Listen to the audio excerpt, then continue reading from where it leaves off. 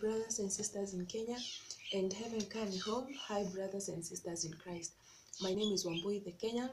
I do edutainment. Kindly do consider subscribing to my channel only if you feel that the kind of content I'll do will affect your life positively. I am a Christian and my core job is to inspire and probably to have walkmates to heaven. Nataka watu wa kuendanisha nao mbinguni. So today I'll tell you about my childhood memories that stuck with me. Yeah, up until now. I have many siblings. I have 6 sisters and 2 brothers, and I've grown up with my nephew too. His name is Boaz. He's like 4 years younger than me. The most memories that I can actually remember, we used to do biking. We used to do stories that tene muno niko arina kanugu. Yeah, and we used to do hide and seek, and then play with those balls made of karatasi, and then we do that. And that there's that game where we used to pray in class, where we would take a book and then una tick kama like for example like this one, you take a book, if kama kuna picha unaangalia, unakaa unachugulia hivi, unaangalia kama iko na picha una tick. I used to love that game.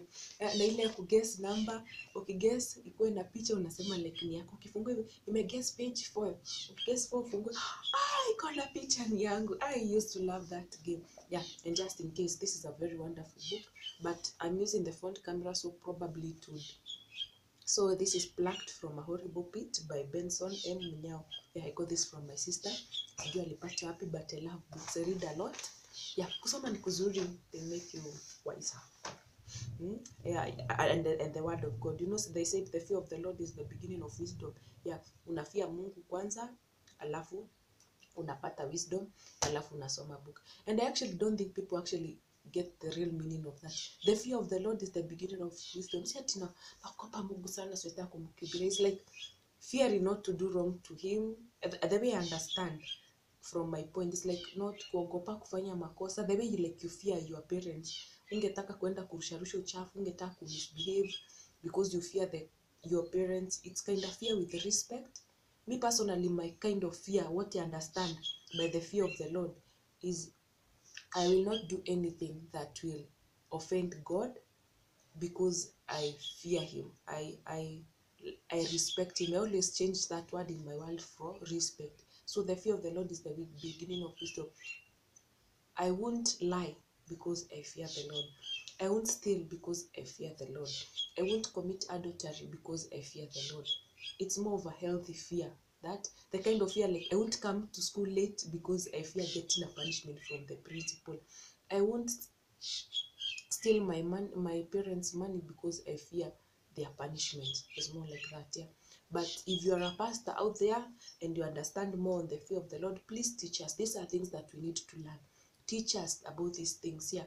Prosperity ni mzuri, lakini we need now to learn the real things because these are the things that will help us to get there to heaven. Ndio. Yeah. So today I'll tell you about another thing that stuck with me in my childhood. Yeah, my another thing is my mchongwano with my brother Domo.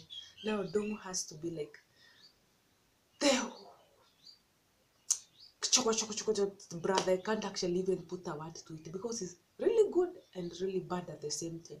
So Dongo was really hectic at mchongwano. Like everything would have to be a mchongwano.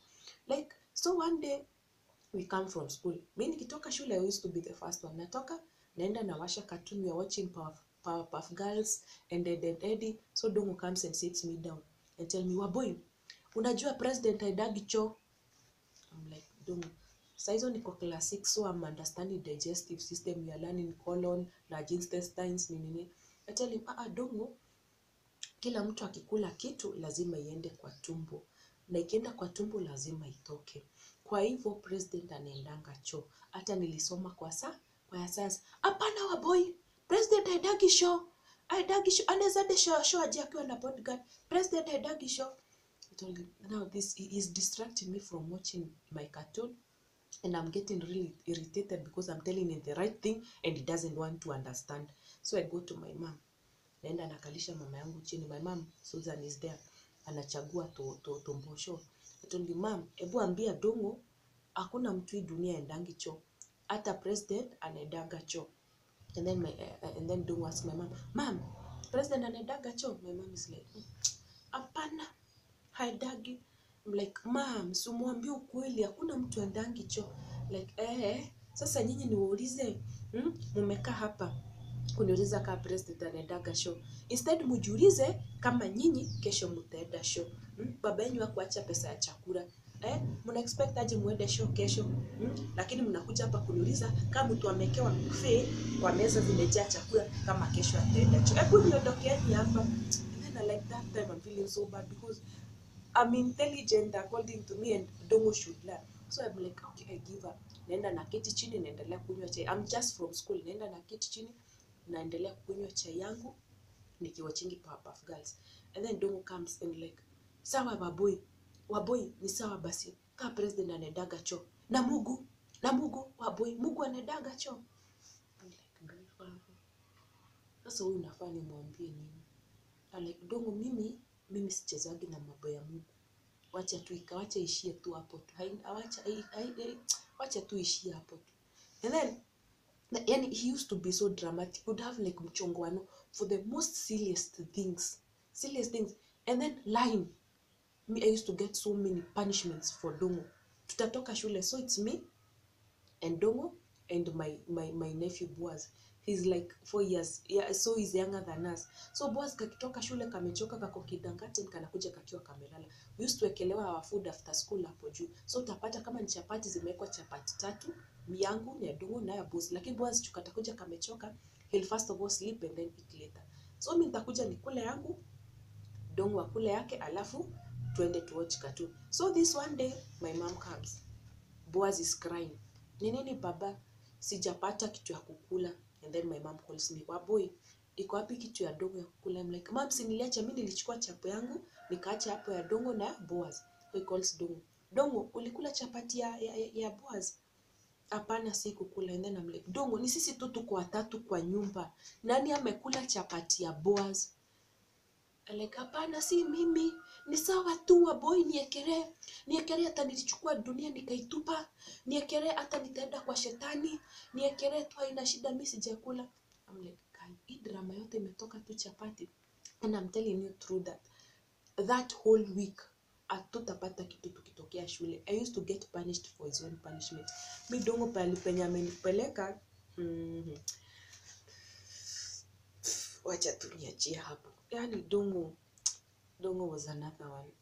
But I love you Ndungu. I hope uliacha kuiba chakula. Another memory that stuck with me ni my neighbor.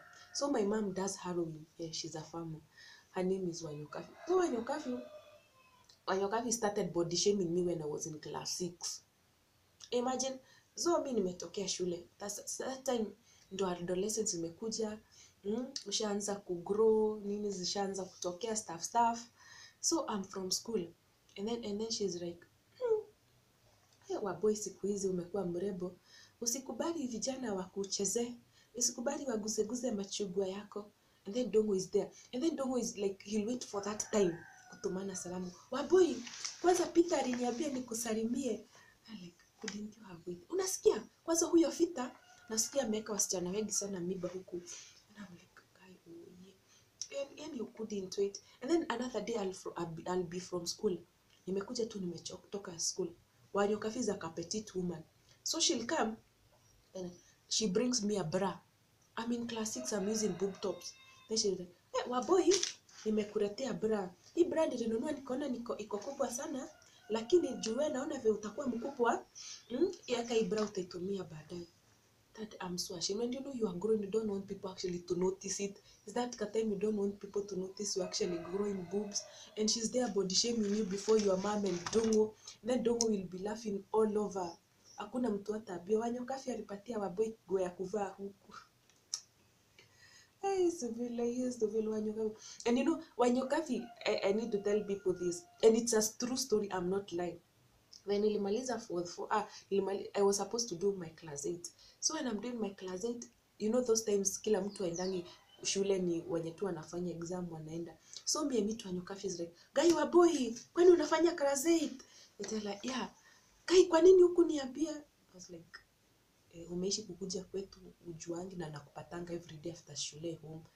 Like, oh, guy, Wambui, na nilikuwa nikununulia kale kakad, kanaitago aje, nikamwambia kakad kagani, kale kadi ya apology. Like, aki true story, my sisters comment there, Wanyokavi told me hakuninunulia kadi ya apology. Like, Wanyokavi haitwa apology, inaitwa kadi ya success. Niambia, Wambui, unajua mimi sikusoma. Na ni vile nasikiaga huko kwa shamba watu wakisema wametuma apology. Sasa nafikiriaga hizo kadi zote zinaitwa apology. And I'm telling you, watch niwaambie, I used to do so well in high school, in primary school, but that exam sijui Wanyokavi nini ulinifanyia. Atika imagine anakuambia siku ya rehearsal hajakutumia kadi ya apology. It's a true story, I'm not lying. I don't lie, by the way. God hates a lying tongue. It's a thing. God hates a lying tongue. It's among the 7 things that God hates most. A lying tongue and people who cause discord between brothers. Mtu akupiganisha watu, mtu akupenda. Imagine the sovereign God. Mwenye Mungu anaambia ocean, rudi nyuma. He hates a lying tongue. Imagine that kind of hatred. Yeah, so I don't lie. Wanyokavi akaniambia hivyo. Alafu, and then he told me, sasa tunakostigi pesa gapi? Nikamwambia kuna kale ka 5 bob, kuna kale ka 30 bob kanalianga, na kuna ile ya 50 bob kubwa. Wambui, shika hii 30 bob, ununue uka yako kakuria, alafu 30 bob ununue kalamu. Wanyokavi, what did you do to me? You body shame me. Alafu akaniambia kwa nitumia kadi ya apology. Wanyokavi, I'll always look. When she's a friend, by the way, when I go home, I'll take a selfie with her, you see. She was like my really best place. And then another one, bado like this was a guy who used to do farming for my mom. His name was Kamau. He was Kamau Thigara. He actually died from rivers. He was Sigara. So Kamau Thigara, he used to come home every day. After farming, anakuja anakaa chini, anatugojea tukiwatch Puff Girls. And then he'll be like, Wambui, ebu niweke kale kasidi ka Jane Muthoni. And then I'll be like, si nilikuwekea jana. Nakwambia, kuna kaibu hapo number 6. Siku understand vizuri. Kako na message mzuri sana. Ebu niwekea kwa kaibu ka Jane Muthoni. Like, sawa basi, have to change. And you know, like, you are there, you don't want to do it, but then he gives you the bombshell. Alafu, kwani mama yako wako wapi? Na niko na karipoti kake. Sasa karipoti ni, he has like gone to my mom's rentals, ameokota rent ndo anakuja. So anataka kuonesha his significant. Ukikataa kumwekea hiyo Jane Muthoni utaona. Nakwambia Jane za Muthoni, the songs of Jane Muthoni nimezisikiza, na za Muigai wa Njoroge, Uga na za Soviga. He used to, and the commentary would do that day, he would do the same day. Hii wimbo Jane Muthoni kona message. Hii wimbo inafaa sikuwe na serikali. The following day would say the same thing. Yeah, and actually Kamau Thigara died.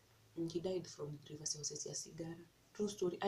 Ilikuwa amekunywa sigara hadi meno ina spoil yote zote.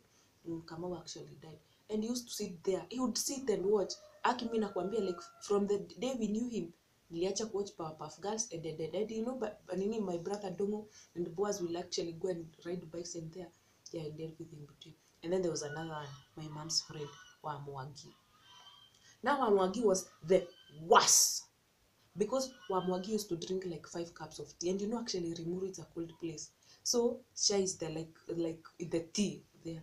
So Wambui would come, and then we're like, Wambui niwekee chai, ekea him, and then he'll keep. And then most of the time my mom was not in the house, she used to come later, so they would come. They used to feel welcome themselves, and Juju ko hapo. And then by then kitambo hakukuwa na like yo tabia mbaya watu doing wrong things to kids, so they would just come and get. And then my mom trusted them because she was working with them all the time. So Wambui would come, I pour him the first cup of tea, ataiweka hapo, I watch TV. And then ile mama yangu anakuja ndio anajichukuisha kikombe, and then he's like, Wambui, kwani uliniwekea chai baridi? I was like, Wambui, si nilikuwekea chai moto. Hii ni baridi. My mom would be like, kwani unapea mgeni wangu chai baridi? And then I'm like, hapana mom, nilimpea moto. Mimi mtu atakuwa anaenda kunywa kake. And then Wambui ameblik, ile siku atakuja kwako usiwahi mpe chai, sawa? Huku ni kwangu, enda ukawashe moto. And then my mom used to be another one, Akikuyu lady. Yeye asubuhi atatupikia chai na gas, but wewe ukitoka shule uwashe kuni, uhit gas. Gas ilikuwa tu inawashwa asubuhi. Mtapika lunch, kama mko home mtapika lunch na kuni, muhit chai na kuni, na sapa mpike na kuni. So imagine every time I have to hit that chai, I'm going to washa kuni na kupuliza na nimetoka shule. And then he wouldn't drink from the same cup twice. Mimi nikikunywa chai na kikombe mara moja nasikiaga ikinuka funny. So you have to give him another cup. Every time you drink tea, you'll have to give him another cup.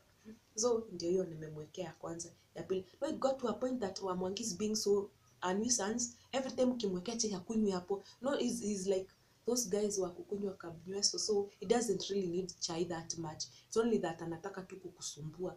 So anataka tuwekeo chai ili I feel like kuna kitu nafanya. So I'd be like, okay, naenda na read. So it got a point nikajanjaruka. So what I would do, I would wait for him. Nikamwekea chai, I wait for my mom to come. She'll complain the chai is cold. I would go and take the kikombe. I hit the kikombe, and then I take I pour now the tea. So when I'm handling hivyo, he'll be like, oh, ni moto. So the minute I've said it's moto, he cannot deny it's moto. He'll have to drink that chai. Yeah. So for more of this and more wonderful childhood memories and all my mama's friends, I actually have another one. His name is Bera. Bera is hectic. He once told my mom that kwa nini anamtolea ka whatever. If you want to know ka whatever ni nini, tune on to the next episode. I love you, be blessed, and I wish you all the best in all that you do. Tune on, kindly subscribe, do like, do comment. Your feedback is so welcome.